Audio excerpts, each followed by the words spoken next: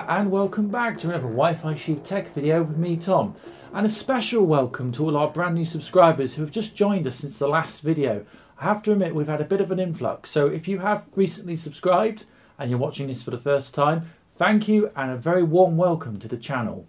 Now, early this month being November 2018, I went to the Milton Keynes Raspberry Pi Jam. Now, many of you that are regular to the channel will think, so what, you go to Raspberry Pi Jams, you talk about them now and again, what's so special? Well, the Milton Keynes Jam is actually held at Bletchley Park, which during World War II was used as the British military computer base and was home to one of the first government computers, Colossus. So for me, the ability to take one of my machines, in this case this BBC Micro Model B, go down to there and actually exhibit, sort of ticked a bit of a personal goal. You see, I have now managed to exhibit at both the Centre for Computer History in Cambridge and the National Computer Museum at Bletchley Park. So for me, it's a bit of a tick box, it's something I've managed to achieve.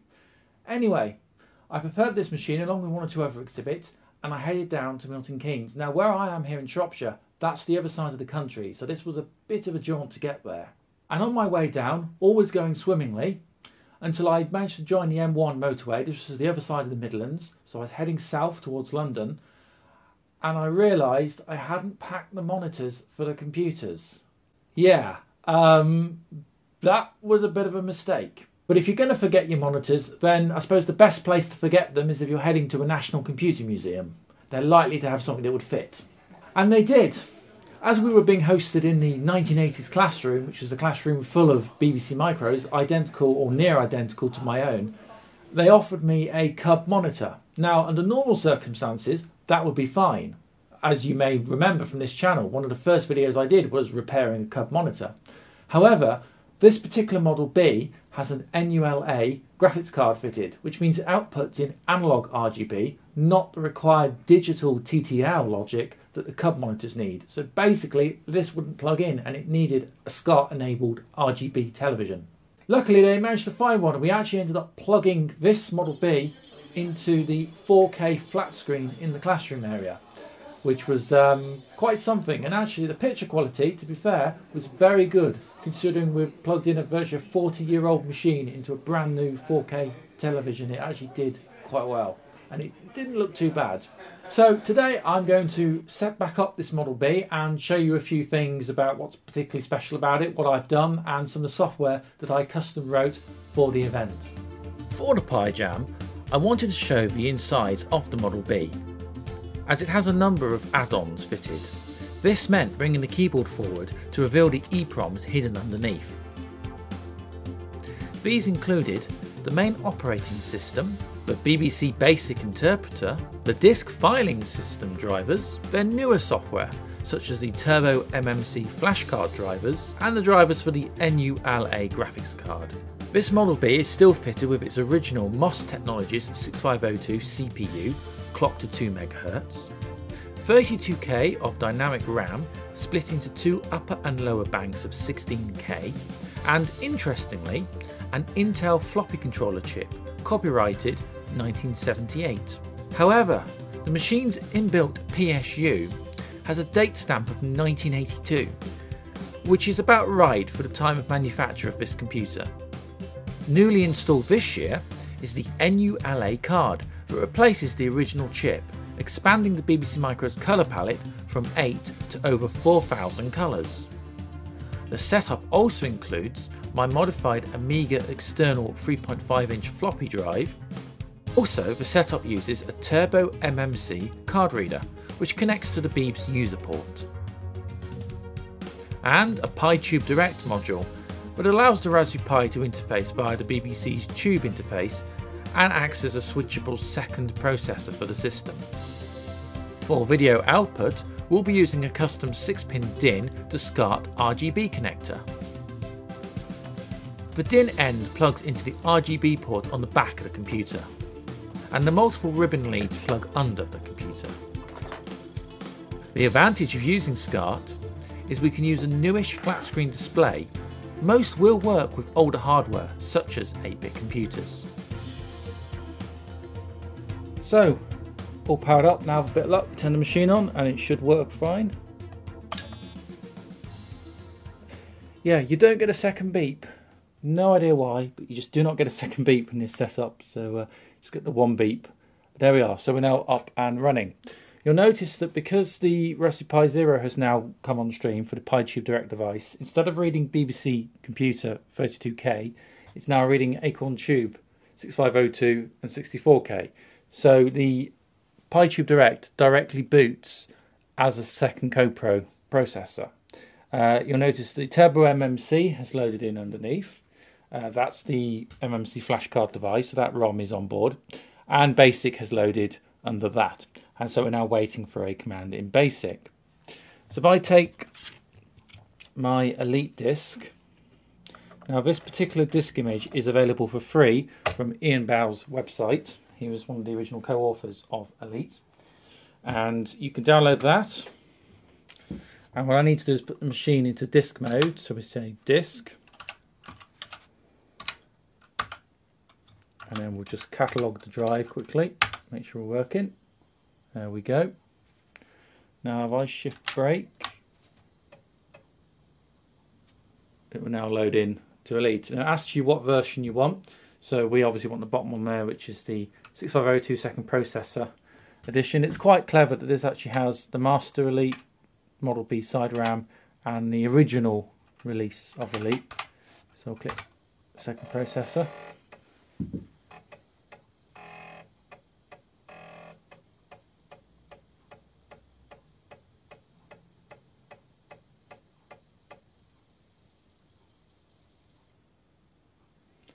And there we go, so you get the splash screen, which is, I think, is unique to the CoPro edition.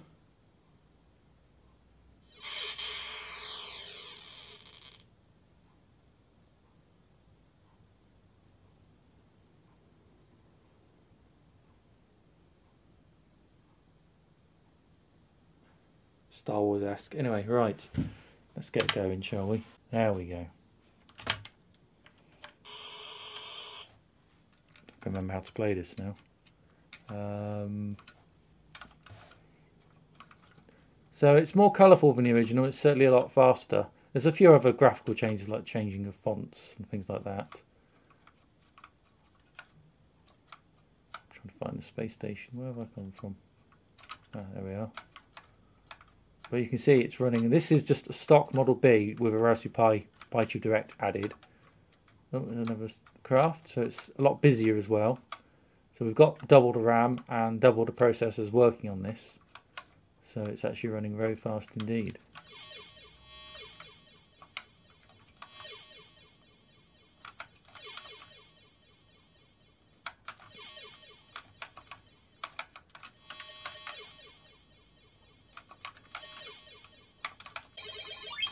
Whoa! Someone's not happy.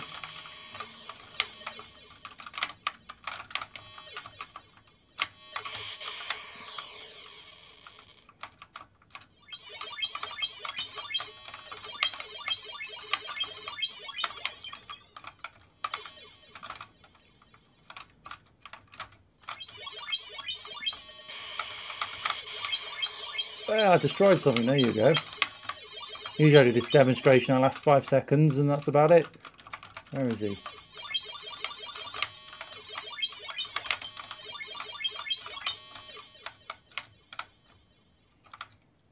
Oh, slow, come on.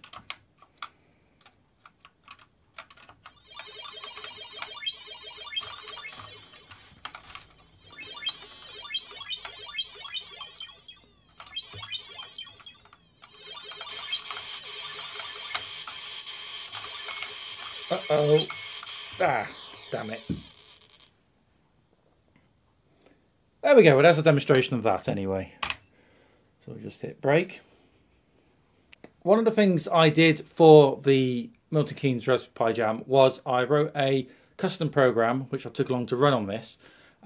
Basically, they had a theme running, which was fireworks. As being November, it was around bonfire night. So everyone was encouraged to write or create something around fireworks. So I did a little fireworks simulator called Sparkworks, which I wrote in BASIC, and was going to take along to run on this machine. Now, this machine has the colour card which replaces the ULA unit in it. So it's an N ULA colour unit. We've dealt with these before. This one has the unit fitted for the Model B, which is easier to fit than the Master system. So what we need to do is we need to turn that on. But before that, we need to turn the coprocessor off. So to do that, we need to call the pi up. So we say FX or start FX 151, 230, and then 14. Now if I control and brake, you'll see the CoPro has switched off and we've gone back to BBC Computer 32K, which is fine, which is what we want. So leaving it in Turbo MMC mode, we need to go and find where the programs are. The first thing we need to do is set up the colour palette. We call up the separate disk images by saying din. We say din 8, and then we can catalogue that. It'll bring up this, which is the palette utility. So what we need to do is we need to boot the new graphics card, and it comes with a palette tool for the NULA, and this is it. So we can load this with a shift brake, hopefully. There we go. So it loads in mode 2, gives you the 16 colours you can then customise. If I hit load, I did create a custom palette, and you can see it up here called Spark. So we ask it to load Spark, and you'll notice the colour palette has now readjusted. Black has now gone to a blue colour. We've got a grey, an orange, a dark green, all the sort of colours we didn't normally have with a BBC Micro. So that's great, so we can quit that now. DIN 5. There we go. Yes, DIN 5. So we've got a boot file, Spark, which is the basic, and then we've got 2 graphics screen dump files, which are here. So if I now shift brake into this, there we go. So this is a Spark Works, which has been rushed through and doesn't work at all well, but it's here under the Wi-Fi sheep banner. So we've managed to digitize the little Wi-Fi sheep emblem, and this is running in mode 1. This is now mode 2. So the idea is that you have a series of numbers, you've got a firework display, and you can make a firework happen. So if I press 1, I shoot a rocket, like so. I press 2, gives me a Catherine wheel, and I press 3, and I have the sort of sparkly ground candle fireworky things, and I can actually mix these and customise them at different times.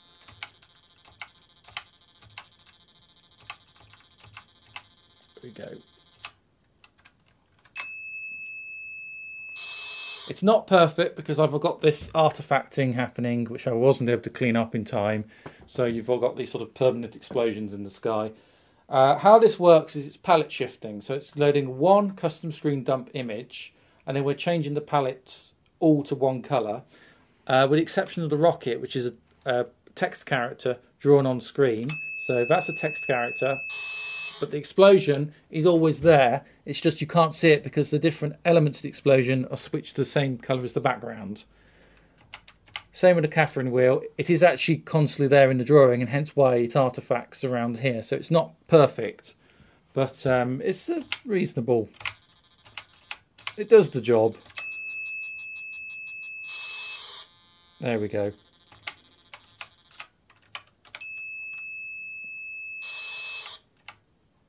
And then if we hit escape, it takes us back to the main title screen. So yeah, overall a generally enjoyable day, despite the mishaps on my part, but we got around that. Now I'm hoping to be able to release the SparkWorks software along with a few other BBC Micro projects on a downloadable freeware disk image very shortly from my website. Now the plan is, if you don't have an original BBC Micro to run it on, the file will be available to run on an emulator, and I'm actually hoping to get it working in browser, so you won't even have to download or run anything. It'll just run straight there in your web browser. I will keep you posted on that, probably looking somewhere in the new year now, but we'll see how we go. Right, well once again, thank you so much for joining me here on Wi-Fi Sheep. If you haven't already, do not forget to like and subscribe, and as ever, I'll see you real soon. Until next time, bye for now.